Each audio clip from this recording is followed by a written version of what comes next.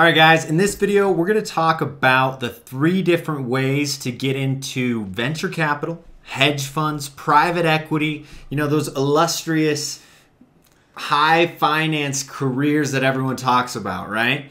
And we're going to talk about what steps you take to get there. And we're speaking from a little bit of experience here.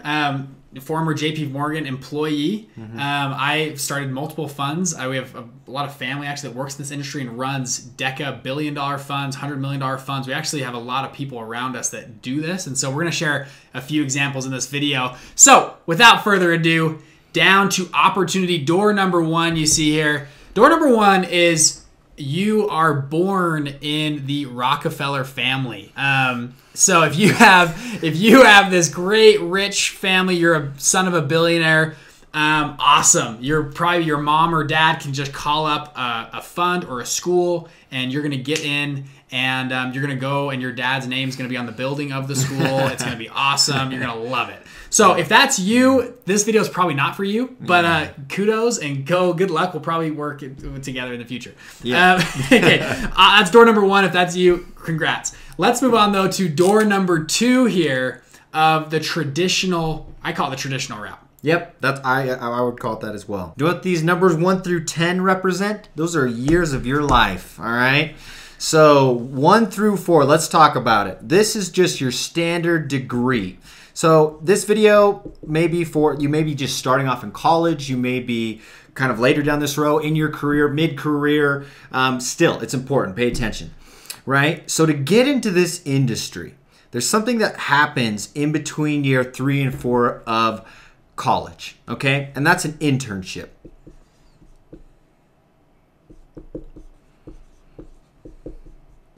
But this isn't just any internship, okay? This is like a high tier internship. This could be an internship at a fund. It could be at a bank. It could be, you know, just something that makes you legit. Consulting firm, Bain & Company, or McKinsey. You're going to Citigroup. You're going somewhere cool right here, yeah. And the funny thing about this is, so that's in between year 3 and 4. You apply somewhere right here, and somehow prior to this, you need to have enough experience to help you qualify for that internship, right? So you got to be at the right school with the right degree. You hopefully have done something crazy here to build up to this internship, your junior internship, which is going to just propel your career for the next life, and you think it's the greatest thing ever. Yep, that's right. And what that internship does... We're speaking from experience. Me and Lincoln have both done this, and we actually landed incredible internships between our junior and senior year. Yep. I went out to Silicon Valley. Actually, we both went out to Silicon Valley. We were both out there, and you were at JP Morgan. I was at another firm out there. And tell us what happened there. It's important to know that people get these analyst jobs by doing an internship there, right? So they obviously recruit from their internship class, right? And then if there's any jobs left, then it's usually just word of mouth, recommendations. But if you just go and submit your resume on somewhere, you're not going to get the job, okay? Like there's tens of thousands of resumes that go through, right? But yeah, so you kind of have 3 years as your life just being like grunt analyst, okay? Probably 2 years as just a, you know, junior analyst, and then maybe the last year a senior analyst. You get to feel a little special, so that's nice. You're working a lot of hours here. Your internship, you're going to be working to the bone throughout a summer, hoping to get an offer at the end of the internship. And then when you graduate here, you become an analyst. And what kind of hours can you expect depending on your... Oh, man. 60 to 90, right? Depending on what you're in, right? Real estate's not as bad. Hedge funds, brutal. Investment banking, brutal, right? So, yeah. Pick your poison. Pick your poison. So you got about 3 years here. Maybe 2 to 3 years. 2 to 3 years as an analyst. Yep. And then in year 8, so after you've been an analyst, this is the traditional route still, you're going to go and get an MBA. All right. Because here they're going to tell you, thank you so much for your work, but we can't really promote you unless you have further education and you complete your MBA. But to get into an MBA, and it can't just be any MBA, right? It's got to be Ivy League MBA, right? You need to be like a Harvard, Stanford, or just some very reputable school. Like a lot of people will say, hey, if you don't get top 10, it's not even worth it, right? That's what a lot of my mentors... Yeah, I've heard that so many times, yeah. So you not only just any MBA, but a top 10. And something you do have to do to get in this program is, one, have pretty good grades here, have this rock star internship and work experience. Then you got to take this beast called the GMAT, man. Sometime when you're working through as an analyst, right? While you're working 60 to 90 hours a week, you need to go and you need to study every evening for the GMAT. Right? And then start doing interviews and apply. I'm laughing just because this is crazy, right? And so you finally, but you did it. Like, you studied your tail off and you're so happy and you're like, man, I made it. I'm in my MBA program. You're there for, depending on what you're doing, usually about 2 years, sometimes 3, depending on maybe if you're doing a working or a night MBA. You do your MBA, and we forgot to talk about debt. You're probably Let's talk about the cost. That's exactly what I was going to say here. So average cost undergraduate degree, let's say $30K maybe a year. That's cheap though. I would say. I think average is like 90. Oh, wait, a year. Are you saying a year? A year. Oh, a year. Yeah, I think that's right. Yeah, okay. A year. So let's call it you're in debt 120K, yeah, right? Like Unless that, of course you were in this pile and your parents paid for your school. Then get off this video. We don't even get off this video. Yeah. Right. So you're down not $120, $120K. There's thousands behind there, right? This analyst years, they pay pretty good. Yeah. You know, you're probably close to 6 figures, 60 to 100. Of course, yeah, you know, if you're in if you're living in San Francisco or New York or London, just know that that entire paycheck goes to rent though, and you know you can't really pay off any of that debt. So yeah. But then, of course, studying for the GMAT, you got to pay a little bit, you know, maybe $2K on prep because you can't learn it alone. Like, that stuff's hard. How much does an MBA cost? I've seen anywhere from, I've seen $200,000 to about $400,000 total. Yeah. And then you got to calculate opportunity cost. You are losing 2 years of salary. Yeah. So you're losing 2, maybe 3 years of $100,000 salary as well. I've had one guy, he walked me through, he said his MBA would have cost him $1 million by selling his house, moving across the country, buying a place, getting back. It was about he was going to go to Harvard. He was like, I was going to go to Harvard, and I calculated it was going to be about $1 million cost to go to Harvard. And he had to weigh that cost, right? Good or bad, that's just the cost of what it would be. Yep. So here you're at, okay, 120K plus 250. I would say you're near, you know, being conservative with all that stuff. I don't know. I guess we can just add up our math here. 370. Yeah, at least, right? Yeah, and that's not even, that's just by yourself, right? You've probably at this time, 9 years later, you've either got a wife or a serious girlfriend or a dog kids or a cat, right? Yeah. You know, even kids that you gotta pay for. So a lot of things. But after all of that, you did it. 9 years of your life. Good work. That's awesome. Then you can, what people say, you write your ticket, right? You can, that's when you're actually getting in the industry, right? You get to be an associate, okay? Honestly, analysts, like, they don't do much. They're not that involved. You're more of just doing stuff for other people. I would say at the associate level is actually when it really starts of you know, making a difference and being involved in deals, right? And actually doing something. So you start your associate, you know, you're still an associate. You're at the bottom of the tier now. And maybe now you're in the private equity or the hedge fund firm that you want to work at. And from here, you might get some stock options, maybe a little bit. And every year, your salary hopefully will grow a little bit. What kind of salary are you making here? You know, guys, the salaries are really good. Okay, as an associate, like the reason people do this is people make a lot of money. Okay, you know, $200,000. It's a base and bonus structure.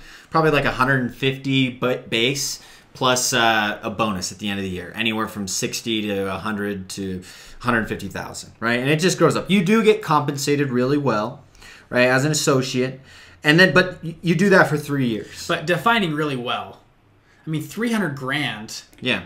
Is great in the corporate world. In the entrepreneur world, that's not that crazy. I don't know. I don't know. Like, we're talking like a corporate ladder. Yeah, $300,000 salary is awesome. Wow, I did it. Like, go me. In the entrepreneurship space, like I talked to a number of friends, you're making less than 250. Yeah. 200, like, you're struggling. Your company's not doing that well, obviously. Like, you've got some things to fix. It's pretty interesting how you define well. But anyways, we'll call this well. Yeah. So and you made it. But you got to do that for 3 years, and then you just got to climb the corporate ladder from there, right? VP, you're still not in charge. Other people are in charge of you, and there's maybe a couple more roles in between here. But then, you know, that's another 3 years as a VP. You know, you're going to be at that PM/MD. Okay, like portfolio manager, managing director, managing partner, like that's where you want to be. And right? you're making millions of dollars at that point. Yeah. Probably. Yeah. You're doing pretty well. Go watch our video about how much fund managers make. Or you can do what my friend Bridger here did. All right. So now we're going to talk about Route 3, right? So unfortunately, I hate to say it, I was on this route and Bridger converted me. Okay. Well, I was on the route as well, and we're going to talk about door number 3. I love the quote. Maybe leave this. Yeah, leave this up. You can delete this side stuff. But the door number 2 here, it's nice. It's it's a path. You've got to do a lot of work for a long time, and it was very interesting. I was actually at this point. I was at my college, university, doing well. I got the sophomore internship and then the junior internship, and I thought I was up and up and doing all this great stuff. And what I decided to do was call a few people that were here, right? They were probably 6 years ahead of me on the exact same path. They had done the finance internship. They'd done investment banking or consulting. They had come here. I called them up to see, and they were alumni of the school and good friends of mine. And I remember I called one of them, the first guy, hey, what's going on? Hey, my name's Bridger. I'm a student at the school. I wanted to hear your thoughts and advice on this industry and what you did. And I go, you're like 30 years old now. Like, tell me about your experience. He goes, it's funny. He goes, I actually just moved out of Boston. He was doing this whole thing. And he goes, I'm working in Texas. I just started a business and I'm totally out of the industry. And I was like, why? Like, what happened? And he goes, well, I was just burnt out. I had a wife and a child at the time. And I was about to do a whole MBA program and do the associate. And I just my wife was going to divorce me. She was out. And I had to get out of the industry. And I said, okay, well, thank you so much. And he talked me through it. And I hung up, called the next guy up. Hey, what's going on? He was, I think, a little bit further down the road, maybe year 11. And he goes, oh, I left that long ago. And I said, what? And he said, yeah, about a second. He did the 2 years as an analyst. And he said, I'm done. And he went and spun out. And now he was working at another company as a CFO or something and doing something else. And it totally spun out of this industry. And I called person after person. And I heard this. I think out of 10 people I called, only 2 were still here. And then they were telling me, okay, the next decade, how they were going to move up and work and hustle and work late nights and get there. And I thought, it's interesting. And I love the quote. You guys have probably heard this before, but people overestimate what they can do in 1 year and underestimate what they can do in a decade.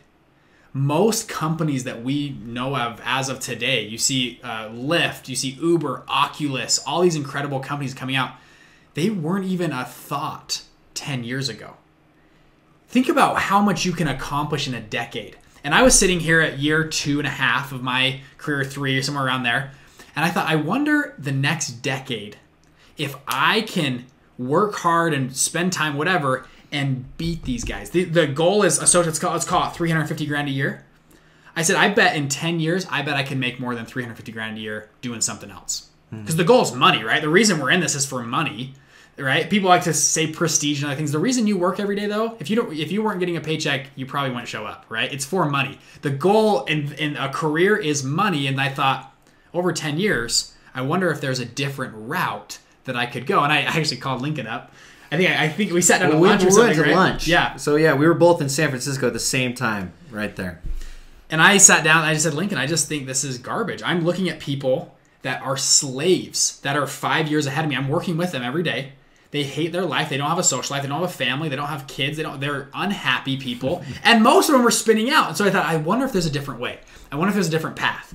And that's where we transition over to door number 3 here. And I thought, I wonder if I could start my own. And if some of you guys have heard my story in another place, I won't go through the whole thing, but I found an incredible mentor and sat down and he taught me about funds. And I said, this is my goal. I wanted to I want to be an asset manager. I want to run a fund. And he told me, he says, Bridger, I was a lot like you in my 20s. I was going to do this, and I figured out this secret world of the rich, the secret world of private equity, of hedge funds, of venture capital. And I figured out how they work and how they run. And so we sat down, and over a period of months, we sat down, and he taught me everything he knew about funds, how they work, and how they're structured. And between him and from my other videos, you guys know my dad. I didn't know this growing up. My dad was running a big fund. At the time, they were about $8 billion under management. And I know what you guys are thinking. You're like, well, wait a second. Bridger's dad here is a fund manager. Bridger's got a... I'm in door one. He falls in door one. He's a cheat. It's not true. I've worked both with him. His dad won't give him $1. To this date, my dad has never invested in any of our funds, any deals, any projects, anything we've done. Yep. But great mentor. And sat me down and taught me about funds. And my dad, he grew up in North Las Vegas, ghetto North Las Vegas. Got C's and B's through high school and college, barely graduated university, didn't have the grades to do any of this, but yet figured out what a fund was, and over a decade was able to start a fund, and they scaled it, him and his partner scaled it above $10 billion in assets under management in real estate. And I looked at him, I was like, well, he's not that smart. I wonder if I can do it, right? And you've met him. I mean, he's a nice guy. He's not that sophisticated of a guy. And so I set out. I had a great idea. I was working at a company at the time. I was an intern. It wasn't the same internship, but it was a different internship. And I thought, I wonder if we could lend money to their clients. Mm-hmm. And I talked to the owners. They thought it was a good idea. So I said, I want to set up a fund, and we're going to lend money to some of their clientele that come through here. So I met with my dad and other mentors. We put together, we kind of thought through it. He helped me think tank it, the whole thing. I got my fund kind of put together. And I thought, okay, I got to raise money now, right? Mm-hmm. That's the big piece of a fund is you need money. Yep. And so I remember I said, well, I'm going to ask my dad. My dad's rich, apparently. I didn't know this. We seriously grew up in an average house. My dad drove a car with 200,000 miles on it, an old Ford Expedition. It was not showy. I learned from his partner, his business partner, that he was wealthy. I didn't even know this. And I was like, what? Why haven't we gone on trips and vacation? Like, why are we why am I saving my money every month and, saving up for an iPod as a kid or whatever, right? And anyways, long story short, I went and talked to my dad and I asked him for money. And I was 22 years old at the time. I said, Dad, how would you like to be my first investor into our fund? And I gave him the whole pitch, and he said, no. He said, if I invest in your fund, it will ruin the experience of you raising money on your own. And it was a big, tough love moment between me and my dad. And I went out and I hit the streets. I took him up on the offer. I talked to every single person I knew. I talked to former bosses, college professors, neighbors, friends from high school, their friends from high school's parents, like anybody. And after about 4 or 5 weeks, I raised a whopping $49,000 for my first micro syndicate fund. Very small amount, obviously, but it was enough to get started. And we got our first group of investors together. We started doing these micro loans. They were like $1,000 to $5,000 a piece to these different clients from that business. And our first investors got a 64% return on their money on the 49 grand. And I think that's crucial. That's a crucial part of the story, right? Is because nothing happens in this business unless you get your investors a return, right? Mm-hmm. It's not about you making money. It's about your investors making money. Because once your investors make money, then you can scale. Exactly. Right? Yeah, I made a couple grand doing that. I didn't make much, but it was a track record builder. And what happened was all those investors, they started to brag to their friends that they got a great investment with Bridger. Hey, you guys should check this guy out. And so we went and launched Fund 2.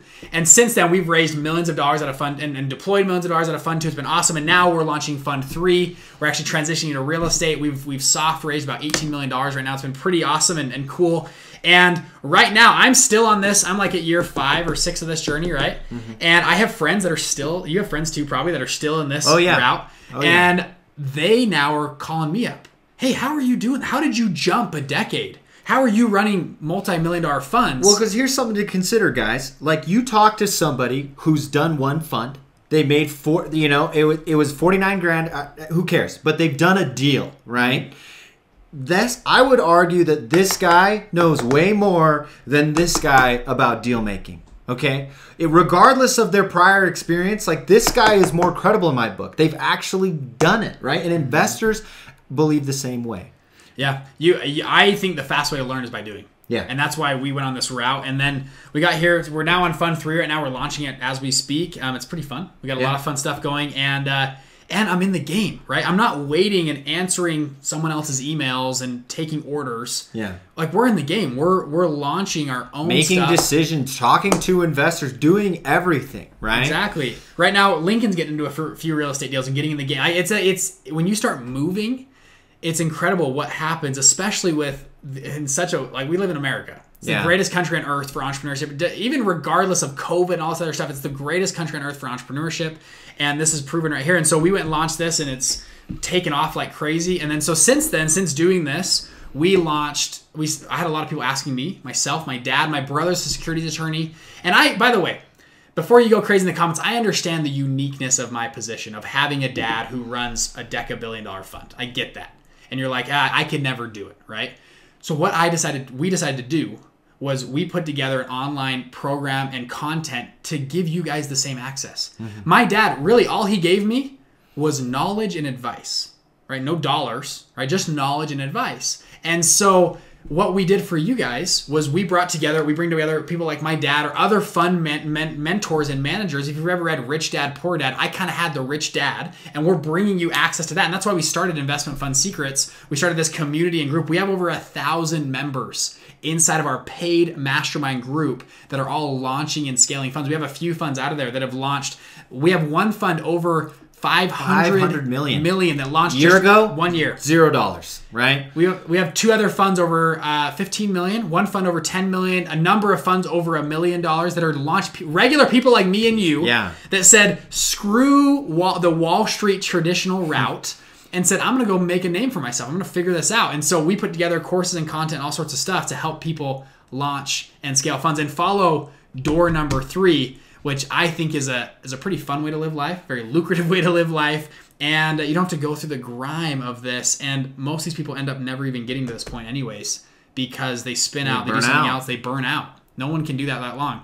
People overestimate they can do in 1 year and underestimate they can do in a decade. So do something about it, guys. If you made it this far, then click on the link below and join us in the group. Yeah, you can schedule a call. I think we have a 1 hour free training on there. We got a lot of stuff below. Click on the link below and join up with us. We are the Wall Street. That's why we got these shirts on. We're the Wall Street Rebels. That's what we do. We are saying, screw you, Wall Street guys. We can do it more efficiently, faster, and at a younger age or more quicker than you guys can.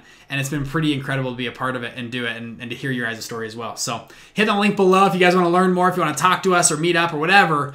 We've got this it's kind of this cool corner of the internet of these Wall Street degenerates that are building funds and taking this by the street and going after it. Well, and with that said, we actually do have a lot of people in our program that did work, all 3 years as an analyst, that went and got their Harvard MBA, that went to Yale, went somewhere. And the funny thing is they say that they learned something new in our program, right? They still want to come. They're like, I actually learned. What one lady said, she learned more on our 1 hour, just a 1 hour training below than what an entire semester at her MBA to her last semester from our 1 hour training. So we try to get to the point. We try to cut through the garbage of all the stuff out there and just give you the exact things you need to know. So there you have it. That's us for today. Click the link below. We'll see you guys inside. Bye.